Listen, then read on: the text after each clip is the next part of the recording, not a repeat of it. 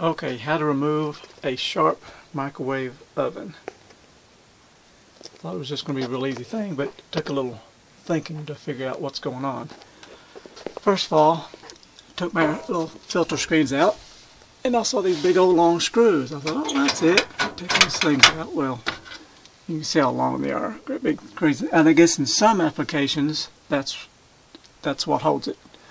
But in this one, I took the screws out, and it's still tight. It ain't coming down at all.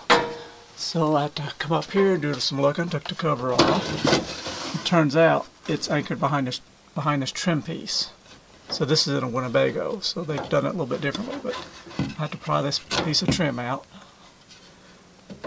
and took that out. Filter. Okay, now you see up tip top, there's some screws all the way across here. I'll have to take those out now. And so, at least with this one, that's how it's going to come out, I believe. And supposedly it's got a hinge on the back. So once I take those screws loose, we'll see what it looks like. Okay, stage 2. Put some billows down here. Got those screws out, and it did tilt forward. But I'm still hanging on to something in the back here. Got a little issue. So I'm going to take it back up, put a couple of screws in it, and take some screws out from the bottom. See if I can just get this thing to let go. And we'll get it figured out. So that's the next step. Voila, peanut butter. We got it down. So what I had to do on the very back side, there was 3 screws I had to take out. These from the bottom. Got those 3 out. And then I was able to drop it down. Of course, be sure to have you some pillows or something, because it's quite heavy. And it's better to have a helper. I did it by myself. Wasn't the easiest thing. The whole reason why I took this thing down is I noticed ever since we had the RV, when we turn on the vent, it always blew air straight at us. It didn't blow air outside, even though you look right here in that little hole, you can kind of see some light. That's the flapper vent on the side of the RV. And when we turned the vent on, it never blew air out that vent. It always blew it right back inside the RV. So I knew, well, something's not right. Why would they put the vent there if it's not being used? So further investigation, I've seen the way they've installed this.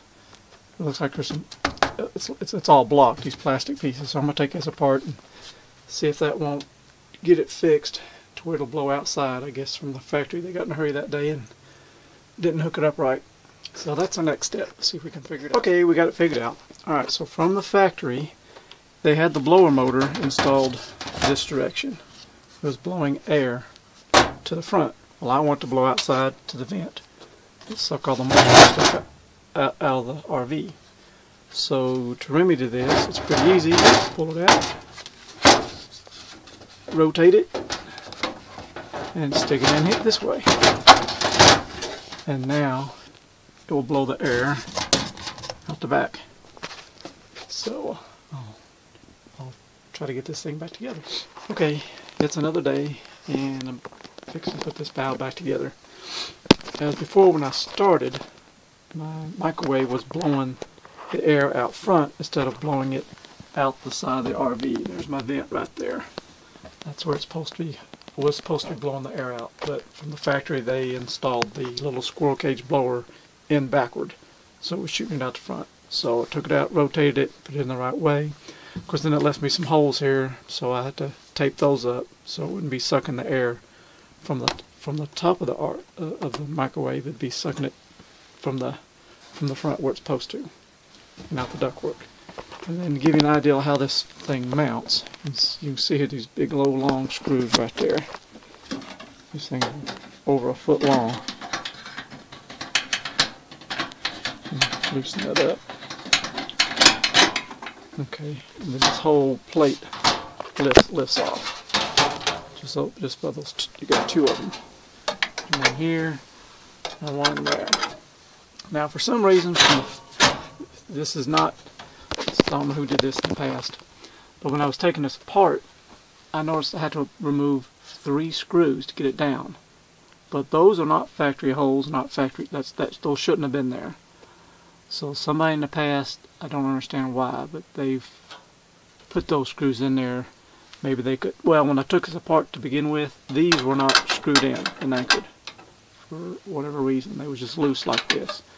So maybe whoever worked on it before realized that was a problem and they put these screws in just to keep it from falling out. But I'm fixing to put this plate back on this here, and Winnebago did a good job. This is really made out of some good strong steel to hold that. But just so you know how this kind of works, if I can do this one-handed, not tear up something. Alright. So this gets mounted back in here. Right, so once that gets mounted,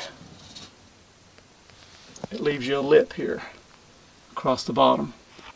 So that's how you take the microwave and tilt it up, hang it on that lip, and then bring it forward and get those two big long screws anchored in. And hopefully everything will be back to the way it's supposed to be, and the air will be now blow out the side of the RV instead of blow back in my face. So let's see how that works. Okay, so we tried again. Tried putting it in there, and I realized part of my problem. The reason why those big long screws weren't used, well, with a little effort I was able to get this one to hook and to catch, but I never could get the screw on the right hand side to catch and hold. So I took it back down to see what the problem was, and I figured out what it is. Once again, from the factory, they've installed the back panel a little bit crooked. There's a 1/4 inch difference from this side to this side. So what's happening, because this being a 1/4 inch higher, when I put the microwave in here, you know, you sit it on this back lip and then tilt it up. The microwave is hitting the roof before the bolt can reach its anchor point. So I got 4011 screws to take out, and I will drop this one side down a 1/4 inch, get everything nice and level, and re-drill me some new holes, put the screws back in there, and then hopefully it will work like it's supposed to be. So anyway, that's the next step. See if we can't work it. Okay, I've had success. Got all the bolts to work and line up. But I was going to show you this little tip. When you're putting these things on, make sure this little screw here is in this position. Don't let it be like out and down like that, because you'll never get lined up and get where you need to be. So before you tilt it back up, get it back in there.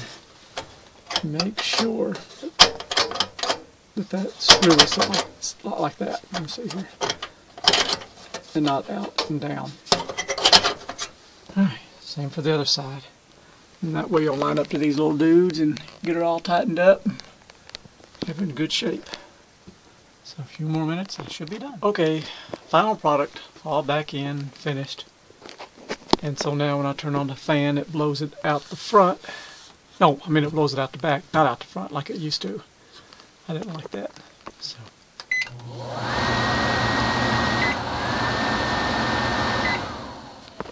Alright, done deal.